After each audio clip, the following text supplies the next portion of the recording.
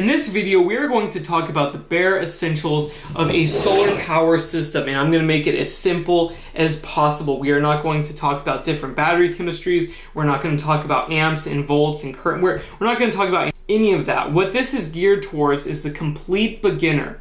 Somebody that wants a mobile solar power off-grid system and doesn't want to buy a plug-and-play system. Somebody that sees other people doing it on Instagram and Facebook and other YouTube videos, and they're like, hey, I want that. I want to be able to power my stuff. There's only a couple wires involved. I think I can do this. So if you're a do-it-yourself person, you can do this. I don't think it's safe to teach other aspects of electrical design to people, but this is so simple and the voltages are so low that you can't really hurt yourself that bad. Alright, if you follow these steps, you should be good to go. So let's get started. These are the main components. You have a battery, which stores electricity. You have a solar charge controller, which evens out the power coming from the solar panel. So the solar panel creates electricity, but it comes in at a weird voltage. And for this 12-volt battery to charge, it needs to be at a very specific voltage. So the solar charge controller regulates the voltage so that this can charge safely. And it has all sorts of other special features, especially if you have what's called an MPPT charge controller, and especially if it has temperature compensation. All of these different metrics are used to make sure that this solar panel power that goes into the 12-volt battery is good for the 12-volt battery. These are kind of touchy. And whenever you want to use power, you do not use power from the solar panel. You use power from the battery. The solar panel charges the battery. If you want to charge it with something else, such as your own vehicle, which is the alternator, or a wind turbine, or some kind of hydroelectric dam, or whatever, you need to focus on, these are all different ways of charging a battery. The battery is the main part of your system. It's the heaviest, it's the most dangerous part of your system. This is the heart of the system. All the other things feed into it or take things out, but the battery is the one thing that you should focus on the most. Because a lot of people see the solar panel and they're like, oh, it makes electricity, right? And then you go on the solar charge controller and there's tabs for small appliances, and it's like, no, you don't want to do that. You connect appliances to the 12-volt battery. The fuse blocks, everything else comes to the 12-volt battery. You charge it with a solar panel. What do we got here? We've got a solar panel, we have a solar charge controller, and a battery. If you know how to connect these three things together, you can charge up this battery and then use electricity from this battery. So in most systems, what you want to do before you hook up anything is you want to have a fuse. And a fuse is a tiny wire that when a lot of electricity goes through it, it will tear itself apart and blow. When you hear that a fuse blew or a circuit breaker blew, that's what this part is. And what you want to do is you want to put this on the positive terminal of the battery. Sorry for this picture, it won't be that bad after this, I promise. This fuse is going to protect all of this other stuff and also your appliances. Typically, I recommend putting a bolt-on fuse on the positive terminal of your battery. That's the easiest, safest way to do it. If you have multiple batteries, you can check out my book and learn how to connect them together. But for this example, one fuse on the positive terminal of the battery. So once you have the fuse connected, you can connect the solar charge controller to the battery. So first of all, there's going to be a battery depiction on the solar charge controller itself, or it will say battery. There will be a negative and a positive. On the battery that you have that stores electricity, there will be a negative and a positive. So what you want to do is simply put one wire from the solar charge controller on the negative tab to the negative tab on the battery. And we are going to do black because that depicts negative. And then on the positive side, what we want to do is connect a wire from the fuse over to the positive tab on the solar charge controller. This should be done before you connect the solar panel to the solar charge controller. So what happens when you do this? The solar charge controller will have some lights or some kind of screen and will say on. It will say that the battery is typically a good charge. It will say green light or something like that. And that means that you hook these up correctly.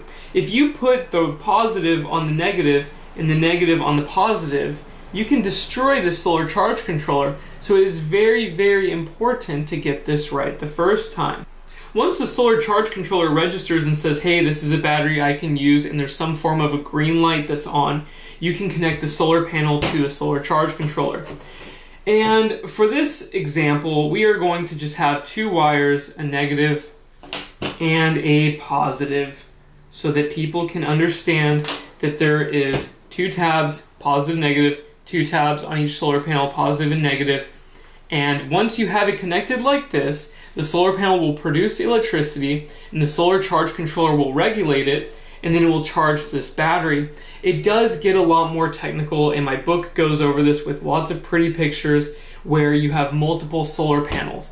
If you have 6 solar panels, you need to wire them in series and in parallel. And what that means is that you put these wires in strategic configurations to make a voltage that agrees with this solar charge controller, because depending on what solar charge controller you use will determine what voltage you want your solar panels to be producing. For now, you don't need to worry about that. And if you have a 100 or 200 watt system, you can buy what's called a branch connector to connect them. And so if you're a complete beginner and you have 2 100 watt solar panels, for example, what you want to do is use a branch connector, and it's going to be this little connector right here and right here. All it does is it takes the positive from this one and a positive from this one and attaches it to the positive over here. It's all plug and play. If you buy a branch connector that works for most solar panels, it's going to be an MC4 connector. You can check these out on my website. You literally plug it in, and then you'll have 2 wires going to the solar charge controller. Very, very simple. So we have a charging system. All right, this is great. We can charge up this battery, and it will charge in a few hours depending on the size of the battery and the size of the solar panel array. But how do we use power from this system? So typically people will want to have DC 12 volt, the same as the battery, and also AC 110 volt.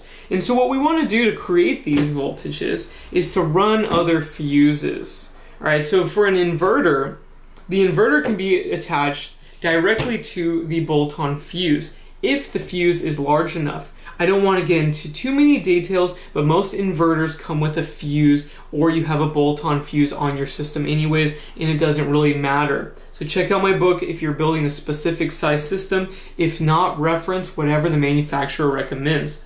So the inverter is easy. You can buy cables with a built-on fuse and you wire it straight to the battery. And to show this to you guys, I put a little box that says inverter. You're going to have a positive wire and a negative wire that come out of the back of this thing. The positive wire is going to be depicted by red, so most inverters come with big, thick red and black wires. The negative goes onto the negative on the battery, and then the positive, like I was saying, goes onto the bolt-on fuse directly. Unless this wire has its own fuse, then we can connect it to the positive terminal of this battery. Now, with the inverter, you plug things into it. It's an AC electricity creator. So all of the plugs inside of a house that you plug things into, you can plug into an inverter. But what about 12 volt stuff? A lot of people with mobile off-grid solar power systems want to be able to power, random 12 volt stuff, cigarette lighter stuff. They want also USB chargers that hook up with cigarette lighters. Lots and lots of appliances that you can use with 12 volt. And so for that, we need a fuse block. The reason we need the fuse block is because the wires that exit out of the fuse block and go to the appliances, like this, will be different sizes. And so you need different size fuses for different sizes of wire. Because if you use a fuse that is too big or too small with the wrong size of wire, you're going to have problems and you can cause fires, and that's really bad. And so in order to, hook up different kinds of 12 volt appliances, you need a fuse block. I promise this is a lot easier than it looks. A fuse block is going to connect directly to your battery, and then you connect all of your appliances to the fuse block. You can also, instead of wiring the solar charge controller to a bolt-on fuse, you can typically wire it through the fuse block because the fuse block connects to the battery. So I just added some more lines. We've got a positive that goes to the fuse block and a negative that goes to the fuse block. The fuse block is very simple to use. I love them. They're very nice. You can use crimp connections to attach things to the fuse block very easily. But all you need to know, though, is that the fuse block is for DC appliances and the inverter is for AC appliances. The inverter, fuse block, and solar charge controller should be pretty darn close to the battery. But sometimes these things create heat, and you do not want the battery fluctuating in temperatures that much. So you want to make sure that all of these things right here are close, but still able to cool themselves, especially the inverter and the solar charge controller. The solar charge controller will usually have fins on the back to dissipate heat into the environment.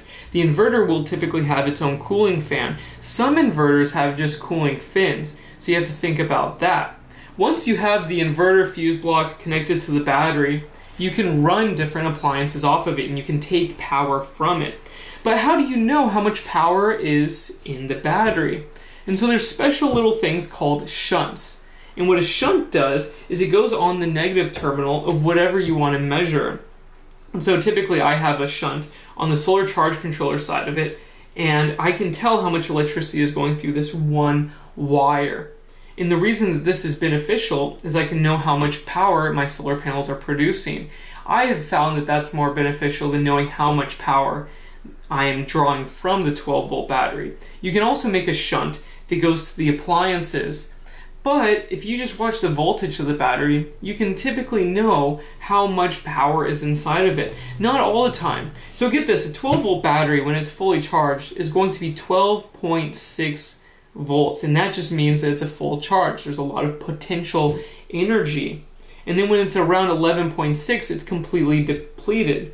Typically around 12.1 to 12.2 is very low for most solar batteries. I typically recommend people go down to 12.2 to 12.3 volts, and that is a safe amount so that you do not damage the battery.